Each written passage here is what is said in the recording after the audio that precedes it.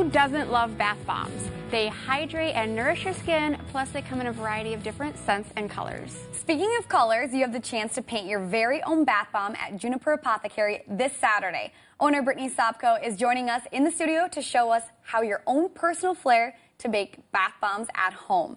So first I have to say, Brittany, when I heard we were painting bath bombs, I was very kind of concerned because I'm like, I don't think paint is good for our bodies to be using in the bath, but explain what we're using. Yeah, some paint definitely, like just straight food coloring, is not okay in the bath. So this is actually a clay-based powder called mica, and then we just use the powder and then we mix it with some rubbing alcohol that you can just get anywhere.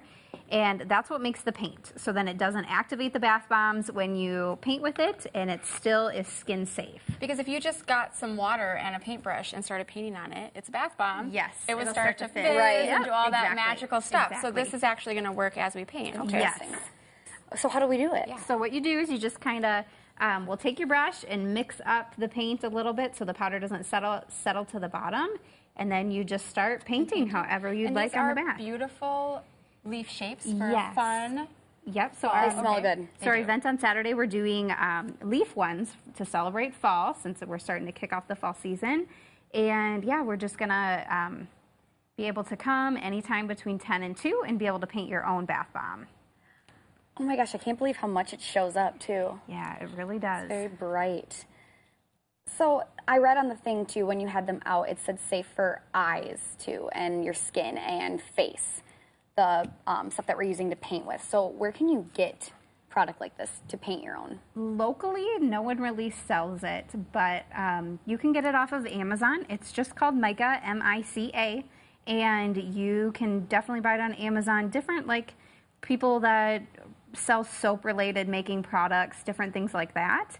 You can get it from there as well. If I want to rinse my brush, do I just put it in the plain alcohol? Yep, put it in the plain one, and then that'll kind of rinse it off in between colors. Now, this smells wonderful. Can you tell me what you kind of have? I know we've done bath bomb making here with you before, but do you have any particular scents you're using to make this one smell? This one is just a fragrance blend, and it's something a little bit fall scented, just to kind of celebrate that. And so when you're looking at scenting a bath bomb, you can either use a fragrance, or you can use an essential oil. And a lot of times with these events, we're kind of geared more towards kids. So kids really love the way that some of these fruitier fragrances smell. And all of our fragrances that we use in the store are safe. Some fragrances do contain some harmful chemicals called phthalates, and we definitely try and just use ones that I would use on my own kids and that are safe for you to use as well. So when you make bath bombs in the store, like the ones that you sell, is this how you make them color? I really, some of them I do paint, yes. Otherwise, most times, like when I mix up the batter, I'll just add a little bit of this powder, the mica powder, to it, and then that's what colors the whole entire batch. Oh, okay. So otherwise, if you see a bath bomb that's 2 different colors, I'll kind of split the batch into half, and then do half one color and then half the other color, and then kind of layer them inside of the bath bomb when I'm making it. So what's inside this bath bomb? Bath bomb, the main ingredients, like we kind of saw, is our baking soda and citric acid. That's what makes it fizz. And then we'll add some goat milk powder, which really helps nice and soften your skin. It also helps the bath bomb foam when it's in the tub. And then we also use arrowroot powder, and that's what makes it hard. Apricot kernel oil, which is another oil that just kind of helps your skin stay nice and soft. And then water is what binds it all together, and that's what makes it, so it's like more of a sandy-like texture when we mold it. And then when you go to take it out of the mold, it'll harden, and then the water evaporates from that.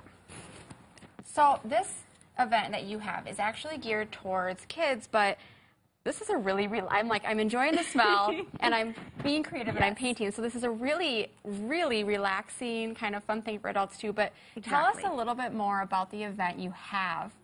Yep, so we do these about once a month. We're kind of starting to get on a regular schedule of doing them the second Saturday of every month. But this Saturday, we're actually doing this fall leaf one, so you can come and paint your own leaf. From 10 a.m. to 2 p.m. You can come in any time between those, and you'll get your own leaf just like this to set up, and then you'll get some paint colors to choose from. And then we kind of once you're all done, we package it up, and you can take it home and use in your bath. And we do gear more towards kids, but honestly, any adults, any ages can come and enjoy and have a lot of fun. This is so much fun. And it's a really great value. I saw that it is $7.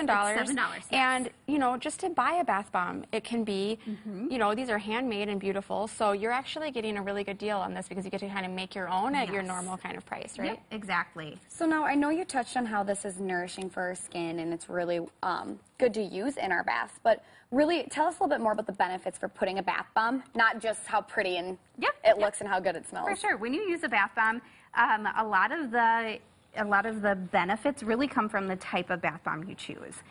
Some of the bath bombs that you can get at just basic stores will have just the baking soda and citric acid, and then those are just fun ones. Use them for the fizzing. But a lot of the handmade bath bombs that you'll find at your local artisan will definitely have more benefits for your skin than what a standard bath bomb will.